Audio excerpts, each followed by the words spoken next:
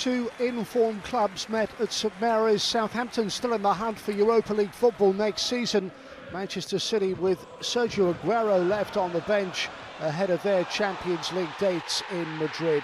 Shane Long struck first, set up by Dusan Tadic, his third goal in 4 games, his 100th goal in English football. Tadic did well to create the opportunity, and Long timed his run to perfection to beat Joe Hart. A second goal followed 3.5 minutes later. Tadic again with a telling pass, and Sadio Mane away to provide an assured finish. City's defence opened up once again. At least Kelechi Iheanacho gave the visitors hope with a headed goal just before the interval. Southampton failed to deal with Samir Nasri's cross, and Iheanacho profited from the situation.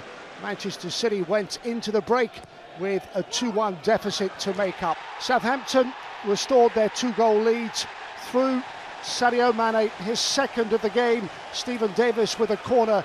Virgil van Dijk's header helped onto the bar by Joe Hart and then finished off by Mane. And Mane completed his hat-trick. Tadic sent him clear, and Mane with another terrific goal. 4-1 in favour of Southampton. Decent ball through, and Mane once again made no mistake. Top class finish. Southampton in complete control. There was time for Iheanacho to bring it back to 4-2. He was City's standout performer, but in truth they were second best for long periods of this Premier League encounter.